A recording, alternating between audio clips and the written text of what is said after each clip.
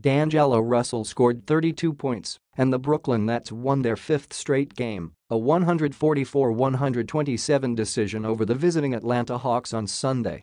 Russell was 13 for 19 from the field and 5 for 9 on three-pointers and added 6 rebounds and 7 assists.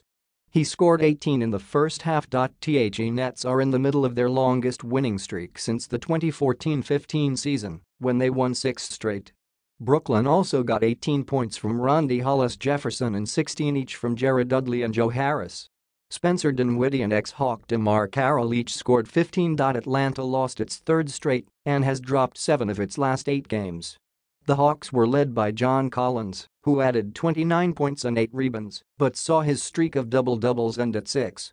Dewayne Dedmon set a career high with 24 points, hitting 5 of 5 three-pointers and added 12 rebounds for his first double-double of the season. Kent Bazemore had 20 points and 7 assists, and rookie Trae Young had 13 points and 10 assists. But rookie Kevin Huerter, who had scored a career-high 18 points in each of the last 2 games, managed only 4. It was the first of 3 meetings between the two clubs this season. The Nets have won 4 in a row against the Hawks in 7 of the last 8 meetings.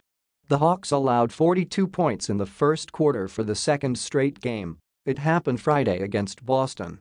But Sunday afternoon, after Brooklyn took a 42-23 first-quarter lead and led by 21 points on 3 occasions, Atlanta roared back to outscore the Nets 43-30 in the second period and cut Brooklyn's lead to 72-66 at halftime. Russell scored the first 5 points of the second half, including a three-pointer, to restore Brooklyn's lead to double digits early in the third quarter, and the Hawks never got closer than 8 points. Atlanta returns home on Tuesday to host Washington. The Nets host the Los Angeles Lakers on Tuesday, the finale of its 3-game homestand.